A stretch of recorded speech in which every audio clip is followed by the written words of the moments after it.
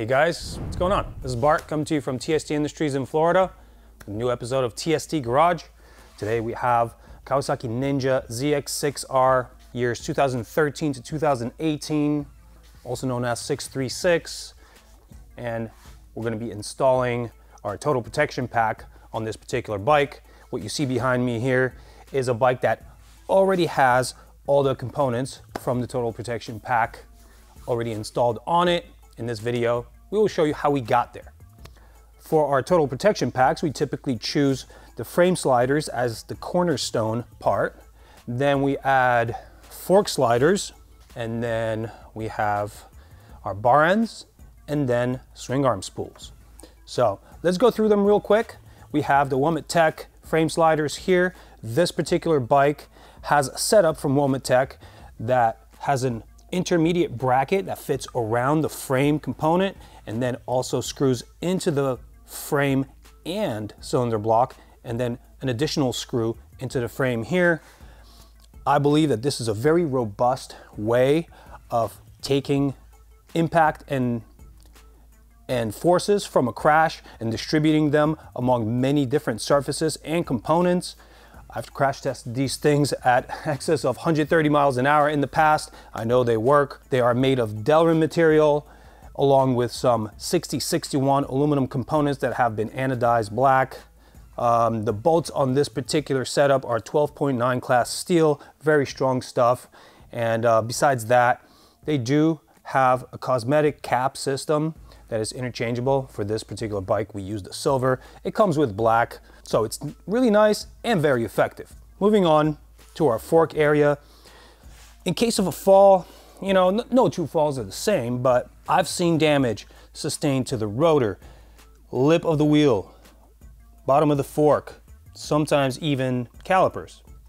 Now this delrin component sticks out just enough to catch the first point of impact and have a surface for sliding, and it just abrades away instead of catching bar ends. They are made of aluminum, and then they have a sliding delrin component. Again, the first impact will be absorbed slightly by the delrin component because it does have a little bit of give, and then the bike can actually slide on this should it be sliding in a configuration where the bar end is contacting. In the aft section here on the swing arm, we do have our aluminum Womet-Tech Swingarm Spools. They're basically meant for paddock stand lifting. They make a really nice contact point for fork type paddock stands, and also protrude just enough with soft aluminum material to take the first impact and create a sliding surface in case you go for a little low side. We do have these in several different colors, and we also have them available in a delrin material that sticks out just a little bit more. So if you feel safer having a consumable soft plastic material here, then you would probably go for those. The installation on those parts is really simple. I'll walk you guys through all the little nuances, give you all the tips that I know, and make you successful at installing these parts yourself. I think that's about it for the yapping portion. Let's grab some tools, start yanking some parts off. All right. Let's dive right into our frame slider install. The most important thing for the success of this installation is to select and configure the correct parts into these sub-assemblies and then subsequently get them on the bike. Now, these kits do come fully disassembled. All these parts are separate and you have to build it into these modules. What you see here is what it's going to look like on the bike. We don't fully build it just yet. I'm just gonna show you what they're supposed to look like when they're on the bike, and then we're gonna disassemble them, identify the parts, make sure that you guys are successful in this assembly. They have similar parts on both sides. They just vary in geometry just a little bit, and there are different screws that make the assembly possible. As you can see here, this bracket has a boss sticking out, whereas this has a counter bore. The one with the boss will go into the bike on the left side. The one with the counter bore will accept the engine mounting adjustment nut on the right side of the bike. Let's quickly talk about what these caps are here. This kit comes with this full complement of parts here with these caps that blind out the holes in the pucks here. You don't want to see this hardware. You want a nice refined look, and these really make that possible. These are included standard in the kits. If you'd like, we do sell customized colors here. If you have a color that better matches your bike, we have silver, gold, red, blue, and white. Choice is really yours. We're going to be going with a silver sticker in the front axle slider on this bike. So I think what I'm going to do for this scheme, I'm going to pick silver. I think that'll complement this bike very nicely. And put those away, and this will be our replacement here. And now I'm going to talk about the part selection. I have the instruction sheet that comes with the kit. It does have a bill of materials. This is a pretty important thing to have accessible to you. I encourage you to look at this list as you make your assembly. It'll just make it a little bit easier for you to follow along with what I'm doing here. All right, let's start with the left side module. Let's identify those parts. I'm going to take them all apart. I'll make it look like what comes out of the box when you receive it.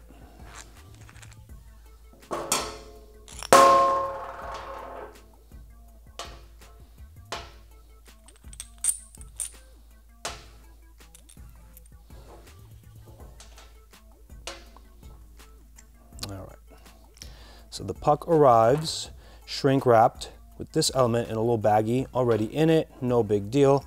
These are actually the same on both sides. So left and right puck and spacer will be the same. You'll grab one of those actually will drop it through, make sure that the flange goes from the printed side in, and that's ready to go. Now for the spacer here, this is the spacer that fits into the puck, into the counterbore in the puck. This is the slightly longer one. On the opposite side, I'll show you in a second, it is the longer one.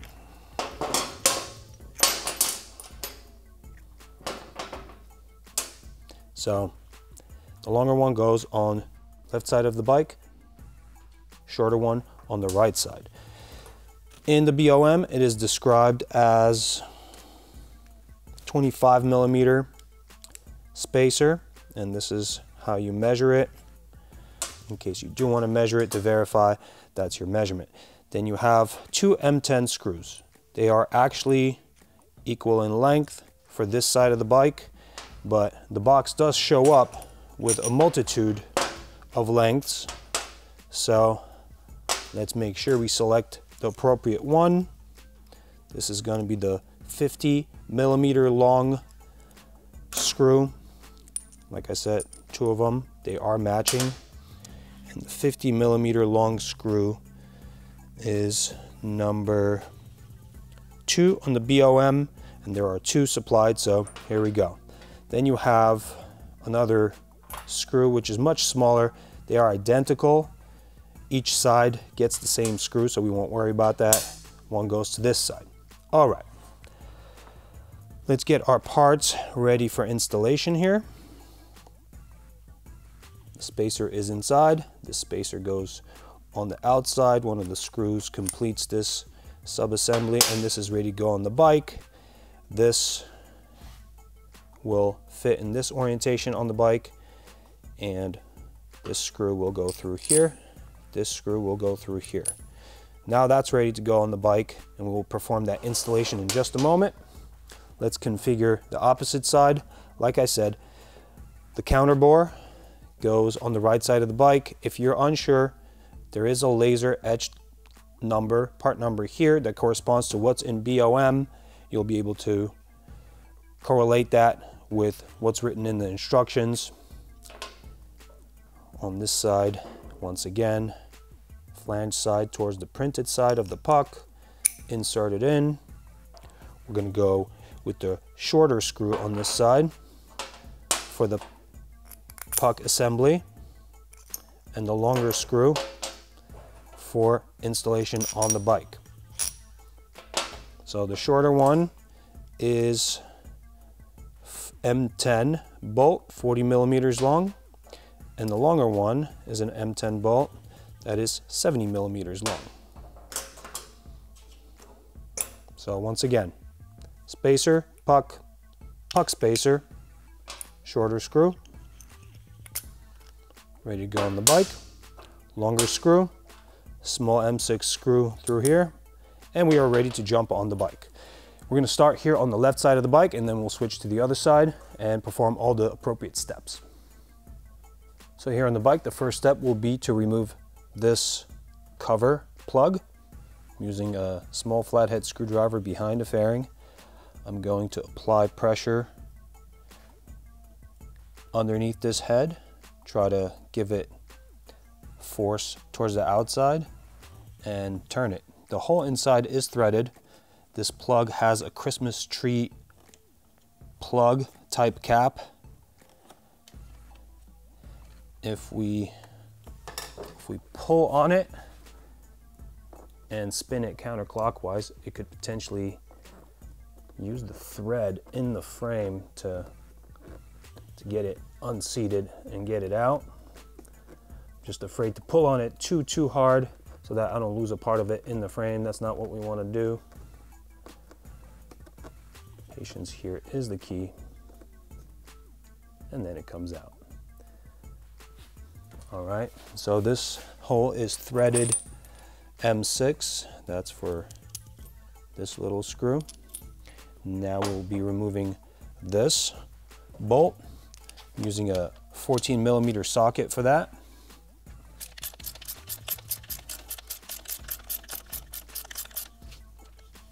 Now I am getting a pretty good amount of friction here, which means to me that the hole in the frame and the threaded hole in the cylinder block are not exactly concentric in this particular bike assembly. And that is pretty common on a lot of bikes, especially ones that have been in service for a while. Things shift around, flex, whatnot, and that's just reality. Now we just have to be very careful in how we reassemble our system so that we don't cross thread anything. All right, so like I mentioned before, the bracket with the boss sticking out goes on the left side of the frame, and now you can see why. There is a counter bore here, and this will fill that. So here you can also see that these wing shape features here will catch around the frame and give it extra sturdiness and extra area contact, so that in the event of a crash, you have more surface area to spread the crash energy onto and run less risk of damaging components. I'm going to use an 8mm Allen to get this thread started, and if this is too tough for you to turn by hand, then chances are that it's misaligned and you'll probably have to prop up the engine with a jack or something. Typically, if we do one side at a time, we don't have a really big problem. We get a little bit of friction, but that's about it. What I'm feeling here is the same amount of friction that I felt on the way out, so I'm not too concerned about it. Now I'm gonna get this almost seated. I do want a little bit of adjustability in there so that I could get my other small screw in here. Besides the fact that we have a 10mm diameter bolt here and an extra surface area contact between all these components, we have another fastener here that increases the strength of the entire assembly between the frame, cylinder block, this bracket, and all the fasteners in it. Now you have a lot more structural rigidity. All right, so this guy gets torqued down to 8.8 foot-pounds of torque, and the main frame bolt will go to 32 foot-pounds.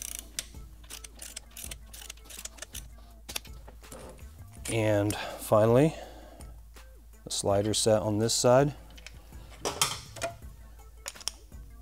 Let's engage the thread. And on this, we'll go to 29.5 foot-pounds of torque. Finally, I'm gonna grab one of those cosmetic caps, make the assembly look really nice. Line my logo parallel to the ground and push it in. And that's pretty much it. All right, as you can see, this is pretty much finalized. No modifications were necessary to the fairings around all these components. And with all the extra surface area and mounting bolts, now we have a very sturdy and structurally sound setup here. In case you do go down, now you have some proper protection on the left side of the bike. Let's do this to the right side and keep going with the other installations. Since we've already performed the installation on the left side and we've pre-configured our parts for this side of the motorcycle, this should be a snap. I'm going to start again by removing this part. Have just enough room underneath the fairing.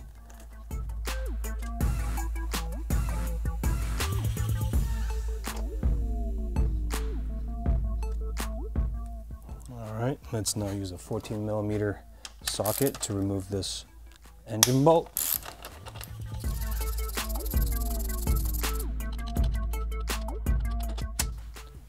And here is evidence of why you need a counterbore on this bracket. This adjustment setup for the frame to engine connection needs to be recessed into this surface here, and that is why we have that counterbore. I'm going to proceed the same as on the other side.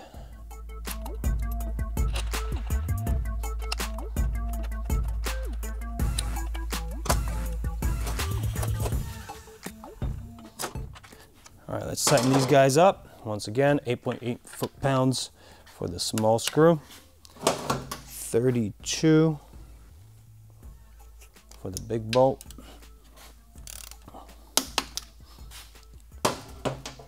Now I'm going to get our slider puck assembly.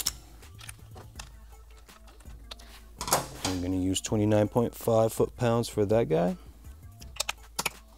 Get our cap installed. And that's good to go. Let's move on to the next installation. All right, let's continue on with the fork slider installation. For this procedure, we will be using two 6mm Allen keys. Let's grab the delrin pucks from our kit and identify which side goes where. You have one puck with a large diameter boss, one with small diameter boss. The large diameter boss goes into the side of the axle that accepts a tool, whereas the smaller diameter boss goes into the part that accepts nothing. It just screws through this fork part. So knowing that, we will pre-configure our setup here. There is a rod.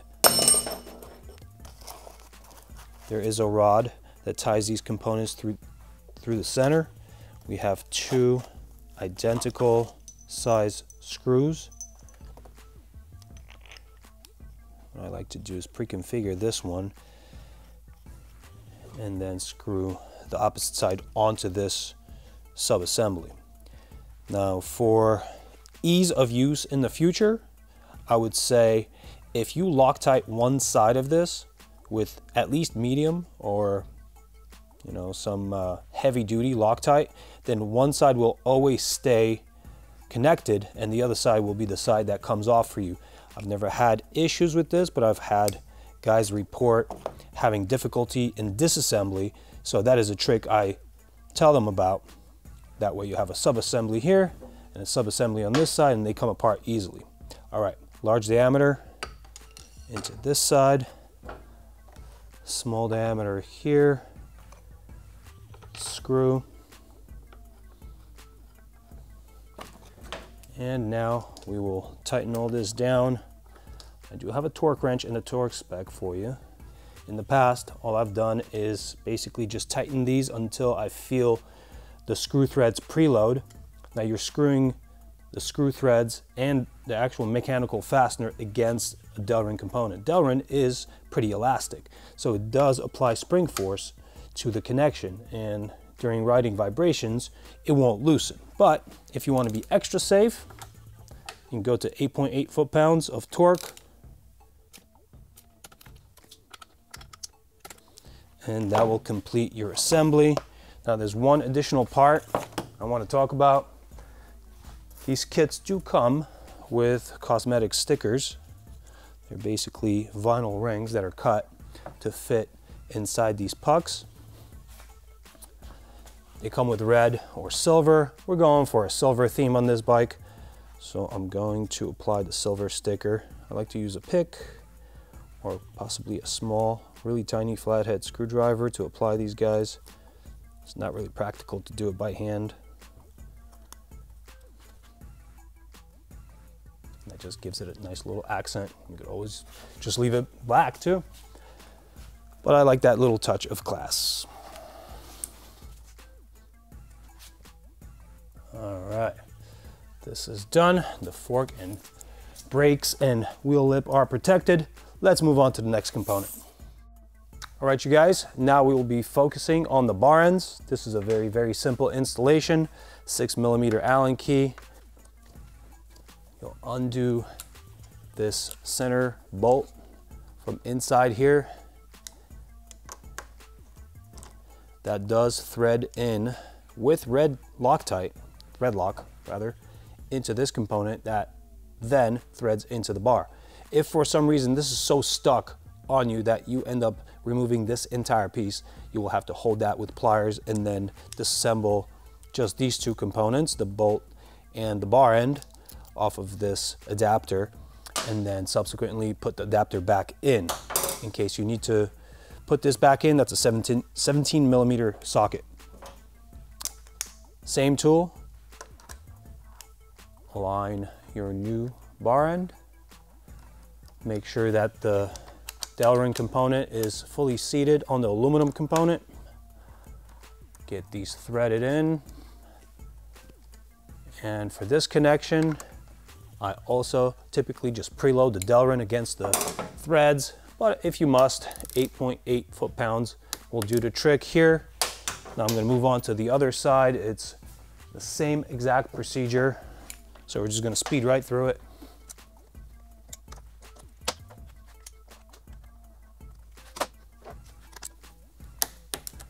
After we achieve full tightness here on this side, we just need to make sure that the throttle is not bound up. If it's not springing back on you easily like it is here, then you have to check all these components, make sure that this is free to move. You don't want to be out there with cruise control trying to get into a corner, pressing your brakes, and at some point you notice that your throttle's stuck. You know, that's an unsafe situation. Make sure you check this part, very important. All right, that's pretty much it for these parts. Let's move on to the spools. Okay, now the spool installation is very easy and straightforward. You are delivered 2 spools and fasteners. They go in your spool bosses. The only thing here is whether you choose, before you purchase, whether you choose the delrin ones or the aluminum ones. Some people do like to have the extra material here. This is soft impact absorbent material. Some people do feel like landing on this first will take some of the impact. I could go either way, but those are available for you on our website, tstindustries.com. If you do choose the aluminum ones, we do have them in several different colors. I'm just gonna choose black. I'm going pretty basic here. You can choose whatever you want. 6mm Allen key. Get this thread started. Get it bottomed out. And then get it jammed down to 15 foot-pounds. Good to go. Other side's vastly the same, so I'm not gonna bore you guys. Just get it done. All right, that's pretty much it for that one. And now we are done with the entire Total Protection Pack. As you can see, we have added some sliding and crash impact components to the axle, frame and engine area, bars, and here we've chosen aluminum, but it'll also take the first impact and some of the rash from the slide in case you do go down. Now we've basically taken the impact areas away from the bike surfaces and moved them to these outboard areas that are made of delrin and soft aluminum. This really does help in case you do go down. I can attest to that. I've been down in excess of 130 miles an hour at a racetrack with some of these components on my R1, and it helped my R1 be rebuilt pretty quickly and get back to racing. I'm not going to drone on about that. If you guys are interested in these components, or perhaps the entire protection pack that has all of them together at a discount, tstindustries.com is the place you'll find them. Links are provided to you in the description of this video. Thanks for watching. Hit subscribe. See you next time. Ride safe.